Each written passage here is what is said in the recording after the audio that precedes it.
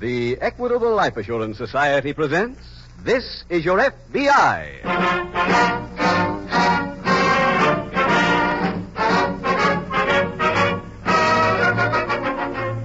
This is Your FBI, the official broadcast from the files of the Federal Bureau of Investigation. Presented as a public service by the Equitable Life Assurance Society of the United States and the Equitable Society's representative in your community.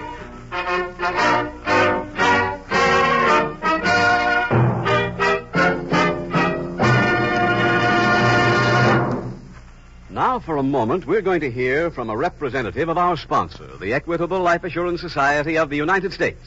I like my job as an Equitable Society representative because it enables me to do a lot of good for my friends and neighbors.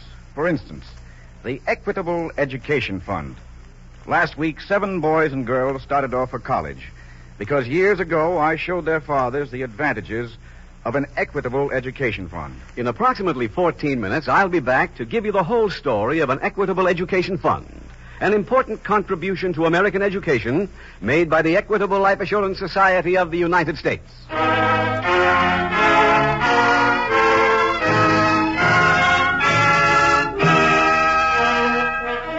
Tonight's FBI file, The Flying Thieves.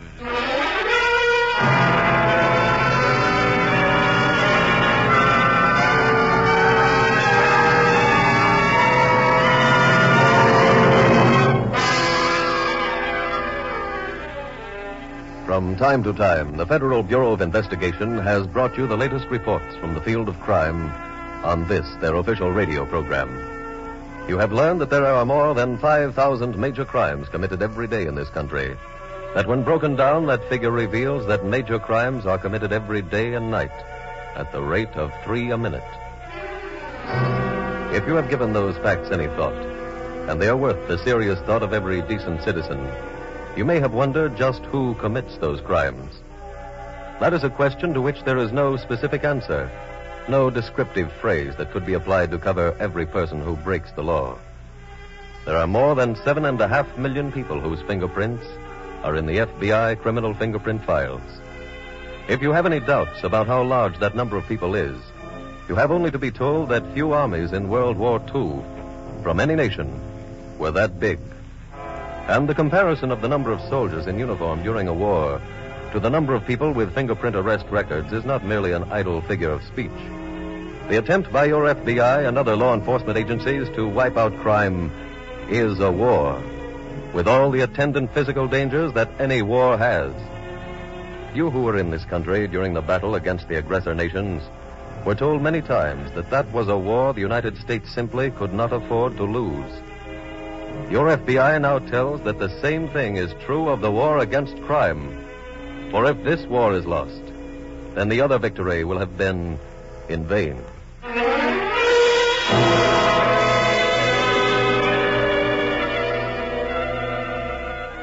Tonight's file opens in a wild and remote section of woods in one of our northwestern states. A middle-aged man and woman on horseback are threading their way through the dense forest. Easy, boy, easy. He's mighty playful. Yeah. Glad to be heading home, I guess. Yeah, I am too. You mean that, Mary? Why shouldn't I? Oh, well, I thought after visiting the Hank village... Clayton, don't you go starting that again. I like the village fine, but I like our cabin better. With nobody but me to talk to? I guess I can put up with it. Well, you're a brave woman. Plain. Yeah, Forest Patrol. Don't look like it. It's wrong color. Should it sound like that? Sputtering? Uh-huh. I don't think so. Better start climbing if he wants to make the ridge. Yeah. Listen to it now. Yeah, sounds bad. Think he'll make the ridge? Maybe. Hank, he's falling. Yeah. Oh, I don't want to watch.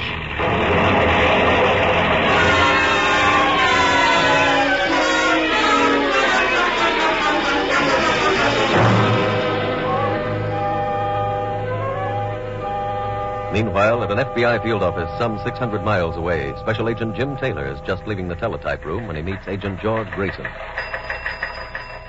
George, you down here for anything special? No, just looking for you, Jim. I found your message on my desk. No? Oh, go ahead. Thanks.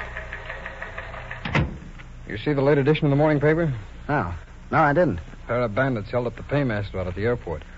One of the men got into the cashier's cage by flashing counterfeit FBI credentials. Oh?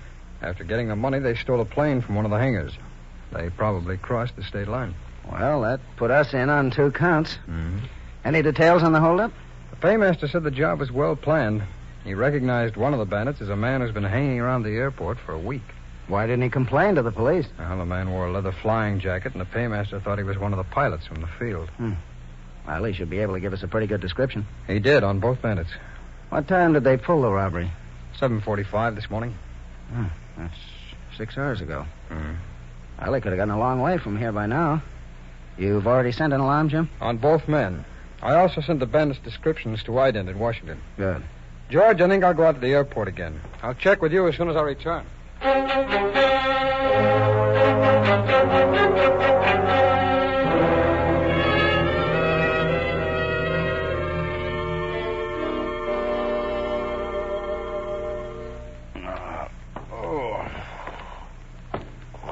Come on, Eddie. Get up. Oh. Oh, it's you. How's your head? Not so good. Where are we? In the cabin. What about the plane? Crashed. That I know. Great little pilot. Well, I couldn't help it. The motor conked out. Yeah. Well, look, I've been flying planes since I know, since you were 12 years old and you've flown 2 million miles. That's right. And you couldn't miss a mountain. Look, it's an aeronautical fact. Please, we got ground facts now. How did we get from where we crashed to here? I don't know. I just came to myself. Hey. Huh? What about the dough?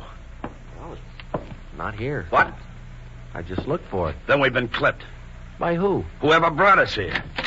Well, didn't expect to find you up this quick. Who are you? I live here. Where is here? Summit Mountain. Oh, that don't mean much. Where's the nearest town? Bottom of the mountain. How'd we get here? Well, we brought you here. Who's we? My husband and me. Well, We saw the airplane fall. How far'd you bring us? About 3 miles. You carried us that far? Well, the horses did.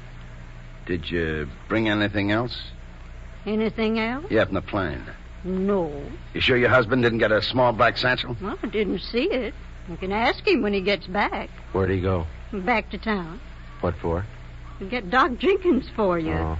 How long will he be gone? Well, should take him most of the night to get into town. I don't guess he can make it back much before noon tomorrow. You men hungry? Yeah, we could eat. Well, I'll make you something. I'll call you. Bill, What? you better climb out that window and look around. For the horse? For anything that'll get us out of here.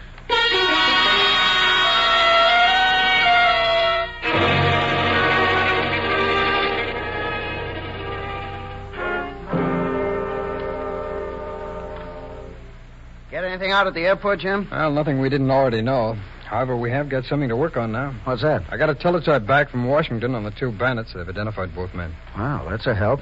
Who are they? One of them is named Eddie Whitehall. The other's a Bill Hudson. Any records? Yes, Whitehall's been convicted twice for armed robbery. Oh, what about Hudson? He's got a record, too. Dishonorable discharge from the Army for theft of company funds. Hmm.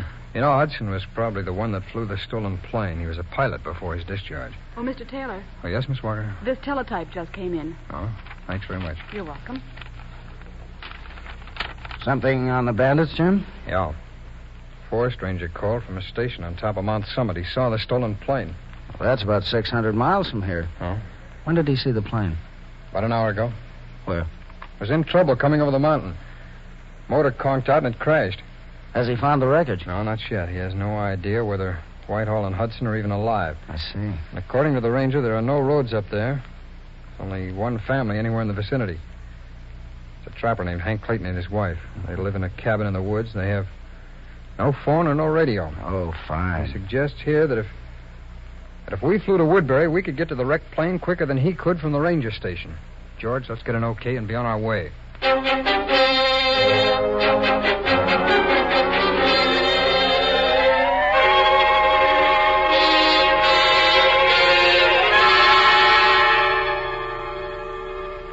Eddie. Yeah? Help me through the window. Okay.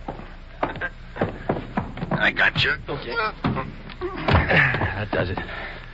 Find the horse? Uh-huh. Where? Tied up out and back. Good.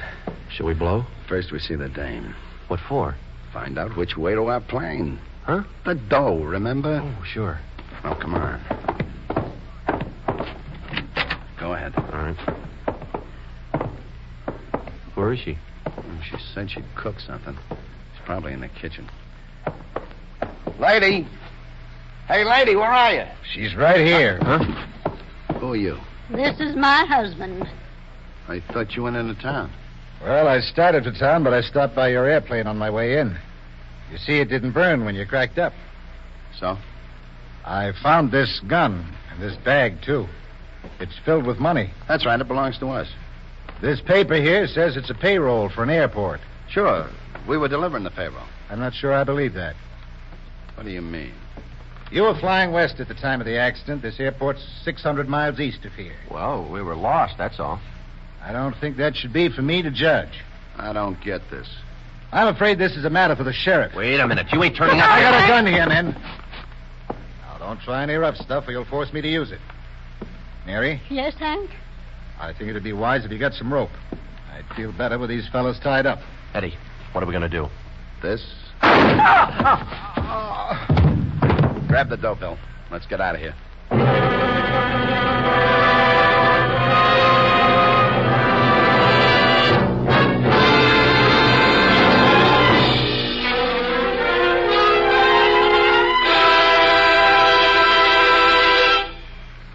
We will return to tonight's exciting FBI file in just a moment.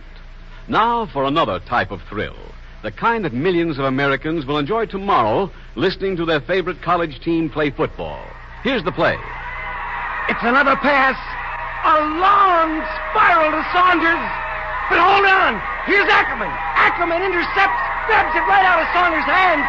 That's the break this big maroon team has been waiting for. In college football, it's often the team that gets the breaks that wins.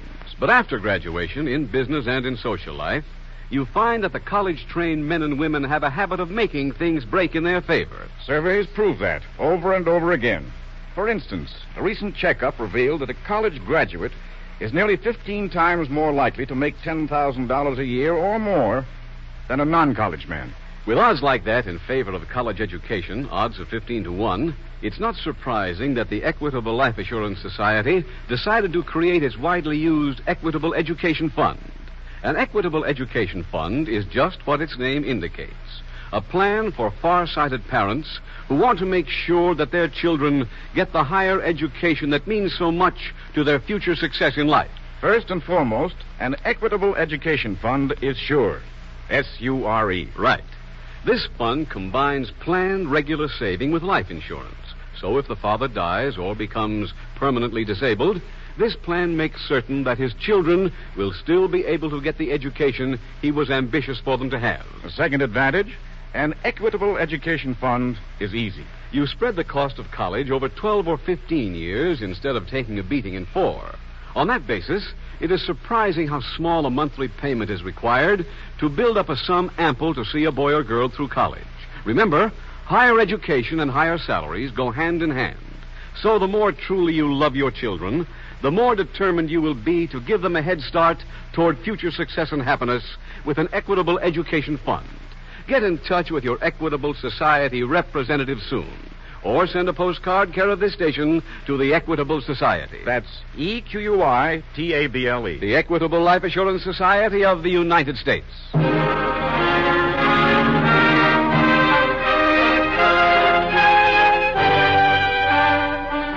And now back to the FBI file, The Flying Thieves.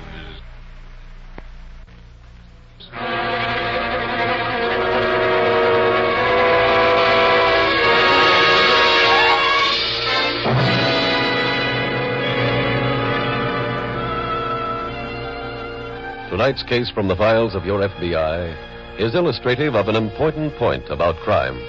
A point with which you should be familiar if you have any desire to know something about the background against which America's army of criminals operate.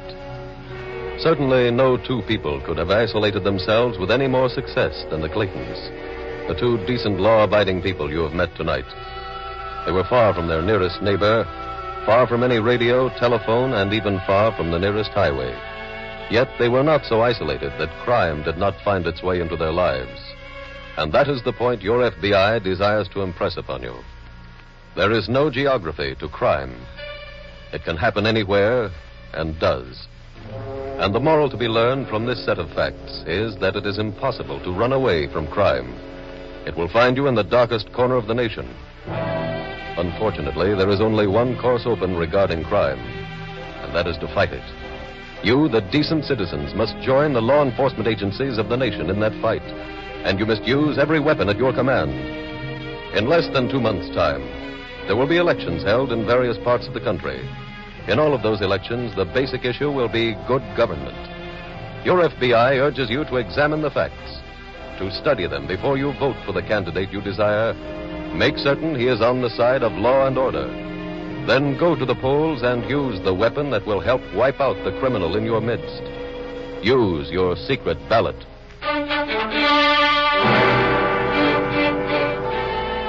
Tonight's file continues that same night as the two special agents, weary from their flight to the small town of Woodbury, meet in a room at the local sheriff's headquarters. George, you able to get the ranger station on the phone? Yes, Jim. Has he seen anything of Whitehall and Hudson? No, not yet. The sheriff have anything? No. Just bad news. What kind? Whitehall and Hudson have another 12-hour jump on us. How come? We can't possibly go up this side of the mountain till morning. I see. Well, there's one consolation. If we can't go into the woods at night, they can't find their way out. Yeah, that's true. What kind of progress can we make in the morning? Well, sheriff says he can get an auto gyro for us by then. That'll take us up to that trapper's cabin. Well, can we land there? Yeah, there's a clearing right in front of their place. Oh, fine. Hey, is that a map of the mountain over there, George? Oh. Let's see that, huh?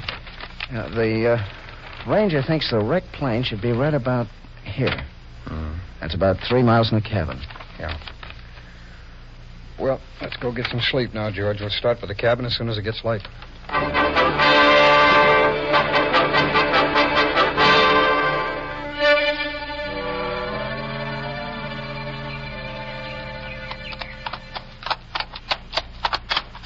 Here, take the map, will you? What for? Find out where we are. How? By reading it. That's what they taught you in the Army, didn't they? Not when I'm surrounded by trees. You'll have to wait till we hit a clearing. You ever ride a horse before? Yeah, some. Do they all feel this bony? You'll get used to it. I don't want to get used to it. I want to get to some place where you ride cars, not horses. Oh, this is a great spot for me to wind up. What about me? You like the country. You told me that once. Don't you? I feel like I'm roughing it when I'm next to a potted palm. You know, once I had my choice of doing 6 months on a work farm or 2 years in a downtown can. I took the deuce just so Hey, I look, didn't... clearing up ahead. Come on, get up, boy. Hey, not so fast. Whoa, boy, whoa. Stop, will you? Stop. Look, there's a river down there. That river's on this map. What else is on the map? Well, if we cross the river, there's a town on the other side. Good, let's cross it.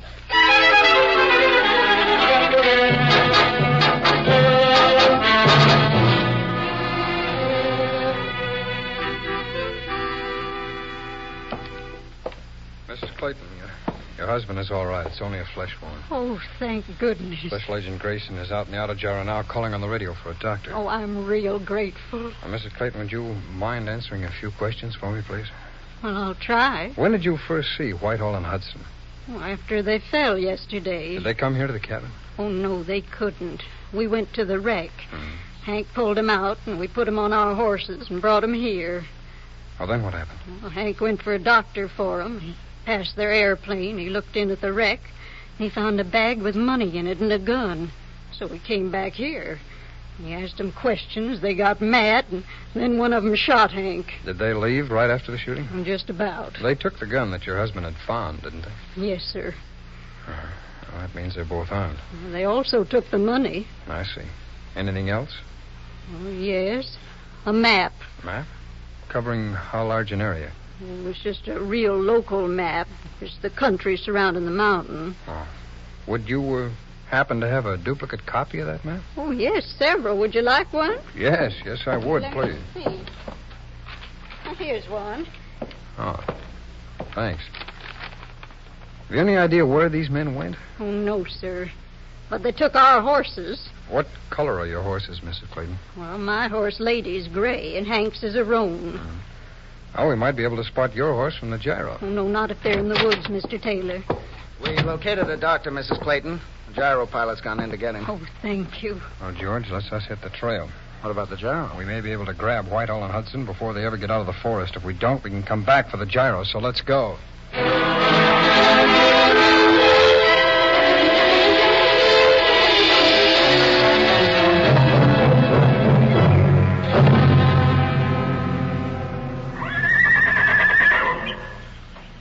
Got your horse tied, Eddie? Yeah. Now, how do we get across the river? We walk across. Are you kidding? Oh, it's full of logs. They're packed solid. Will they hold us? Of course. Come on. I don't like this. Just like walking down a road. Yeah. You got the map? Uh-huh. You got the money? Yeah, right here. Look, are you sure about there being a town across here? Yeah. We pick up a road on the other side. It's another 3 miles from there. Heck, these things are slippery. Just keep walking. Doing fine. Yeah, great little deal I'm in. First we crack up a plane, then I get a bony horse, now I walk logs. You know what? What's that? Sounded like an explosion. Yeah. Hey, I know what it was. What? They could be breaking up this log jam. What does that mean? The logs will start floating loose. Well, let's get back. Oh, no, we're past the middle now. We'll have to run for the other side.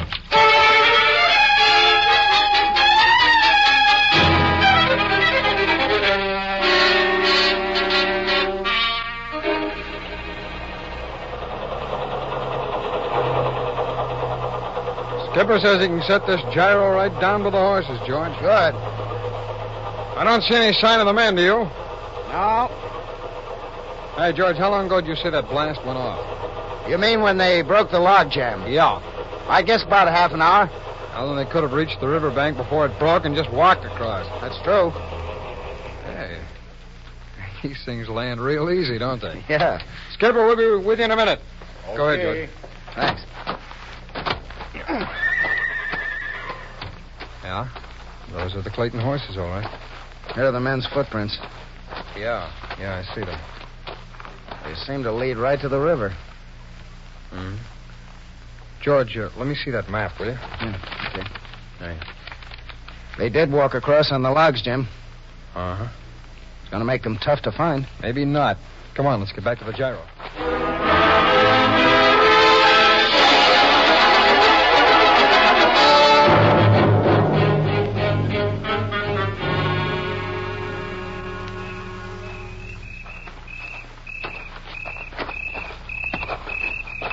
Bill.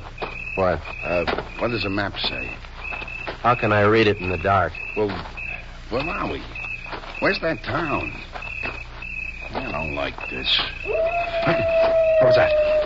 Sounded like a coyote. Wild coyote? They're all wild. What do you think they're doing out here? Hey, look up ahead. What? There's houses. Come on.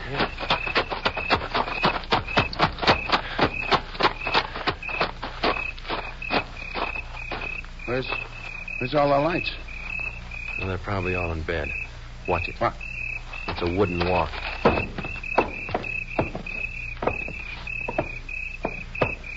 Let's hit this joint here. We get something to eat, something to drink, and some transportation. Hold it, Eddie. Huh? Something funny here. What do you mean? It's too quiet. Too dark. Well? Looks like one of those ghost towns. You mean deserted? Yeah. It can't be. Let's try this joint here. Open up! Open up! The door caved in. Look at the windows. They're all busted. Cobwebs. Let's try another. It's no use. They'll all be like this. Come on. Let's get out of here. Wait. Listen. You hear that? Yeah. Somebody walking. But I don't see nobody. What is this? Stay where you are. Drop those guns. Go on, drop them. Who are you? Special agent of the FBI. You're both under arrest.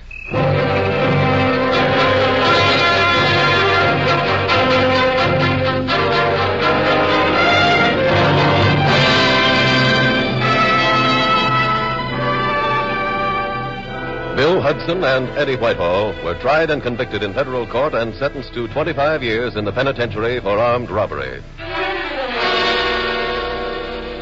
Special Agent Taylor knew that there was a town indicated across the river on the map which had been taken by the two fugitives. He also knew that it was a ghost town and that they didn't have that knowledge. He and Special Agent Grayson, therefore, flew to the entrance of what had once been a busy mining town and waited with results which you have already witnessed. And so, a combination of superior investigation, plus cooperation from the forest ranger and the local sheriff's office, plus the kind of retentive memory that is taught to agents as part of the strenuous period of training they undergo, resulted in the arrest of the two criminals in tonight's case. It is well known that every member of the Federal Bureau of Investigation has to be in top physical shape, because fighting crime often takes sheer muscle. However, they are also put into fit mental condition, too, because your FBI knows that only in that way can it be sure adequately to protect you, your property, and your freedom.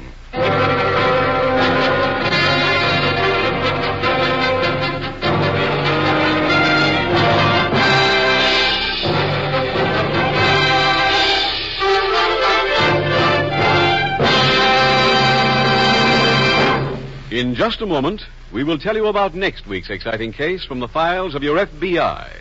But first, let's hear briefly from an Equitable Society representative on the subject of an Equitable Education Fund.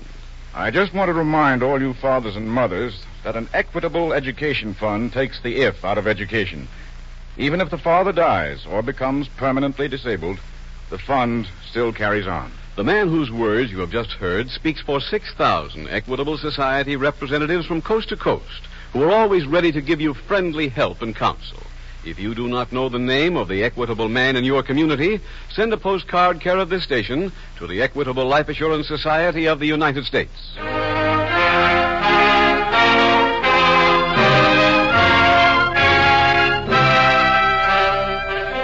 Next week, we will dramatize another case from the files of the Federal Bureau of Investigation. A dramatic story of criminal corruption. Its subject, murder. Its title, Dead Man's Tale.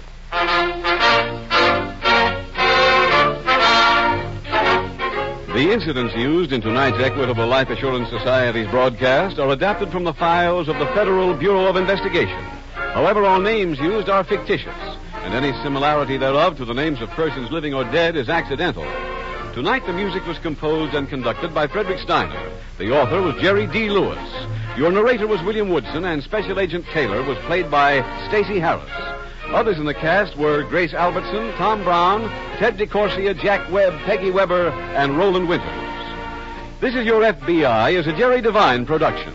This is Larry Keating speaking for the Equitable Life Assurance Society of the United States and the Equitable Society's representative in your community, and inviting you to tune in again next week at this same time when the Equitable Life Assurance Society will bring you another thrilling story from the files of the Federal Bureau of Investigation. Dead Man's Tale on This Is Your FBI. This is ABC, the American Broadcasting Company.